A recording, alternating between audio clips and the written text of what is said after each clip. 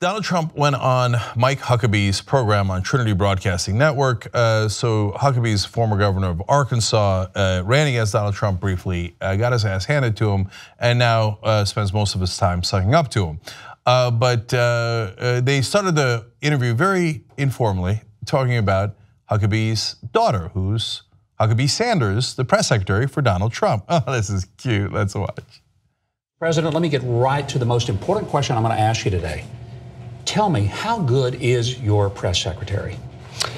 Well, I think she's perhaps one of the most talented I've ever known. She's, and actually, first of all, your daughter is a great person. She is a great human being, and she stepped in, and it's not easy. You know, you have a lot of haters out there screaming questions. When I look at those people, they're just hating. They never thought this was going to happen, and it happened for a lot of good reasons. But she has done it with brilliance and with coolness, and we're very, very happy with the job she's doing. Sarah's a very exceptional person. You did a good job. Your wife did a better job, probably. My wife did a better job, and just know that we will forever vote for you for having just said those wonderful things about my daughter. I understand that. Oh, okay, all right. Now that circle jerk is done, in that case, quite literally, since they're both jerks, I think you got it. Anyway, let's go to the heart of this interview. This is about the criticism he took for his attitude in Puerto Rico. Look, I don't want to rehash the whole thing, but he went over there and he's like, you put our budget out of whack. He implied that Puerto Ricans were lazy and were not helping in their own rescue efforts. He went after the mayor. And then he thought he was having a good time, so he started throwing paper towels when he was giving away much needed supplies. Here, let's take a look at that video real quick.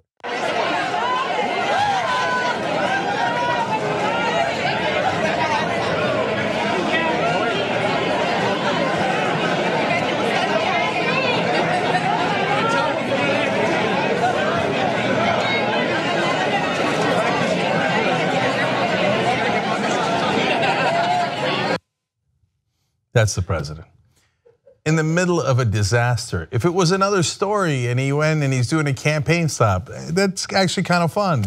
But people died. And he's like, Hurricane Katrina was bigger. That was a real hurricane. But okay, all right, fine. Hey, let's have some fun.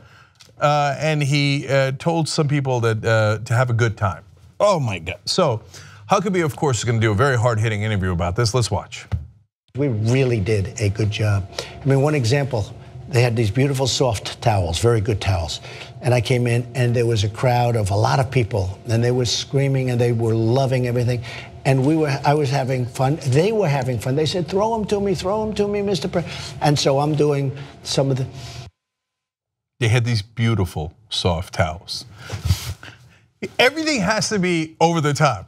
They're just normal paper towels. I have no idea how beautiful or soft they are. These beautiful soft towels, okay? And people are like, throw them to me, so I threw them to him. First of all, even if they told you to throw them to him, you're the president. You should just pause for a second and go, wait, is that a good idea or does this look really stupid? So now, but it turns out, of course, it's the media's fault.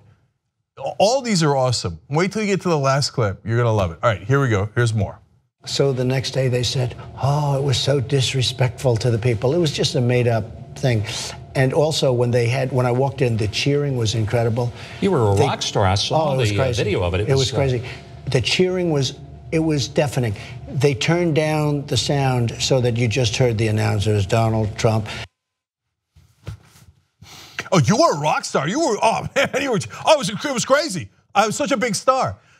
It was a hurricane. You were supposed to go to help with relief because people had died, and at that point, we still couldn't reach folks because communication was down, the roads were down.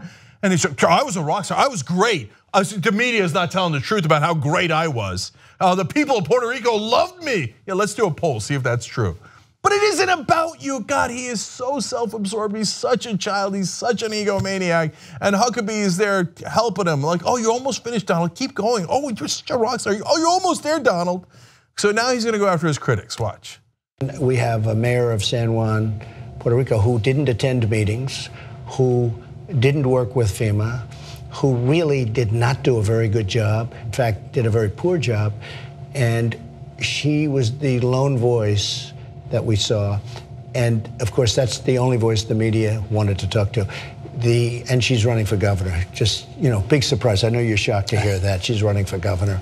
But she's not a capable person. And my people were telling me that to start off with. So we did a great job.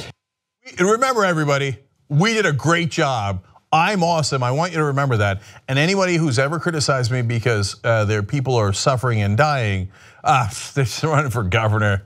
She's terrible, terrible. Maybe you should help her recover from the hurricane? No. She criticized me, I hate her. Okay, how about people who praise you? Ooh, that's a different story, let's watch.